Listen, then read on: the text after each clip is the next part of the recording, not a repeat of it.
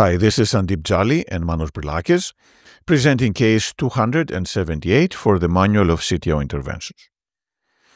This is a case of inadvertent, extreme variation of the Carlino technique.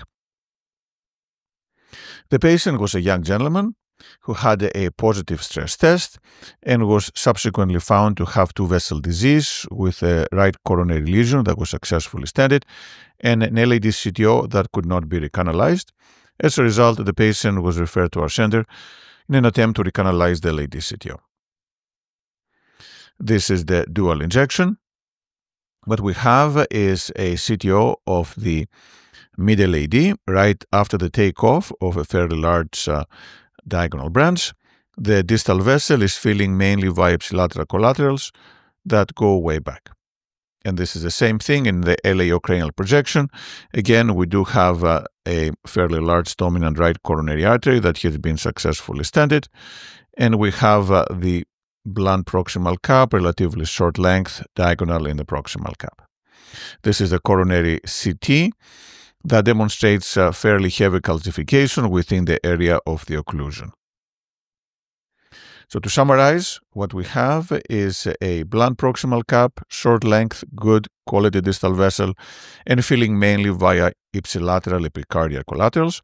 Therefore, our plan for crossing the LAD CTO was to try first Antegrade. If the Antegrade wiring did not work, then try Antegrade dissection reentry. If that didn't work, then leave as the last option and attempt to go retrograde through the epicardial collaterals. So we did bring a microcatheter. We did place a safety wire within the diagonal branch to make sure we don't compromise patency of this branch. And then we did Antegrade wiring attempts. We use a Gaia Next 2, but the Gaia Next 2 is not located within the lumen. It seems to be in the extraplaque position. So what to do next? The options are to attempt reentry or to do parallel wiring. So we did attempt parallel wire in this case. We brought a second microcatheter and tried again with another Gaia Next 2 wire, which are very directable, to direct it along the course of the vessel. So what we're doing here is the seesaw technique, which means doing parallel wiring with two separate microcatheters, whereas in the classic parallel wire, the first wire is left in place and only one microcatheter is used over the second guide wire. And we also have the situation where we have done Antegrade wiring. This is the global CTO crossing algorithm. We tried Antegrade wiring. We failed. We went extraplaque. We did try parallel wiring. That did not work. And then the options are to either try IVUS guided reentry or to use ADR.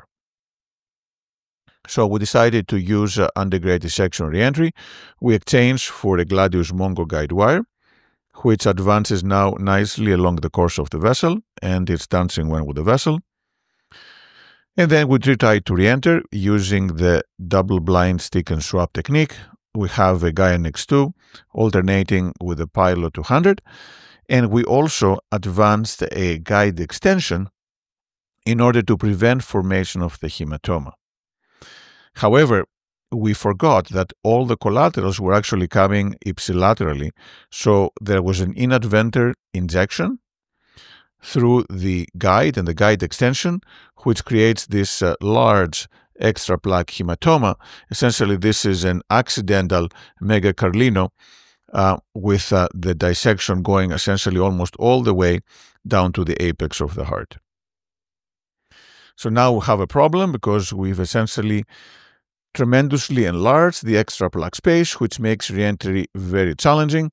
We did try to reenter in a different location. This is the so-called bobsled technique, which was unsuccessful. And this is the IVUS, which confirms what we already know. That is, we have a large hematoma. And this is the diagonal of the proximal cap. So what to do next? We decided to try the epicardial collateral. However, this was not as favorable as we had thought on the diagnostic angiogram, and we were actually unable to get through that epicardial collateral. So that left us with the option of either do an investment, just knuckle and get some flow, but we really don't like to do investment procedures, that is star technique, in the LAD because of the multiple septal and diagonal branches. So instead, what did we do? We decided to decompress the hematoma by doing the so-called straw technique. And straw technique is advancing a microcatheter into the extraplaque space and aspirating. And we did a more extreme form of this, which is by advancing a Stingray and putting a Penumbra pump on the side port of the Stingray balloon. So we use an extra TUI, and now we're aspirating through the Stingray balloon, trying to decompress that hematoma. We also have a proximal balloon that is blocking entrance of the contrast down to the mid-LAD. And after doing this, we tried again the reentry with the Stingray balloon, and now we were able to successfully enter into the distal true lumen. So this is the illustration of what happened. We did have a large hematoma, which we created accidentally by doing this mega Carlino. And then by using the Penumbra pump and the balloon more proximally, we were able to aspirate the hematoma, re-expand the distal lumen, and then we were able, with the same Stingray balloon, to re-enter into the distal true lumen. We place a stent jailing the proximal diagonal at the proximal cap, and this restored flow.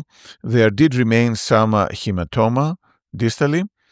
If you recall, there was dissection all the way to the apex, so no surprise that we still have some extraplaque hematoma. So we did balloon angioplasty.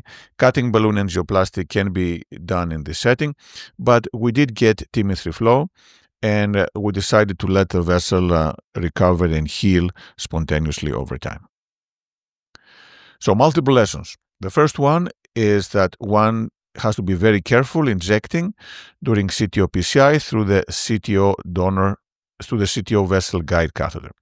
Here we did have an injection when we had a guide extension in that goes an extensive extraplaque hematoma that made everything very challenging. The solution was to do the straw technique, which is placing a balloon more proximal to prevent the flow of blood inside the extraplaque space, and then aspirate. And we also use the Penumbra pump to provide extra suction to aspirate the hematoma in the mid-LAD to then allow re-entry into the distal true lumen with the Stingray balloon. Thank you.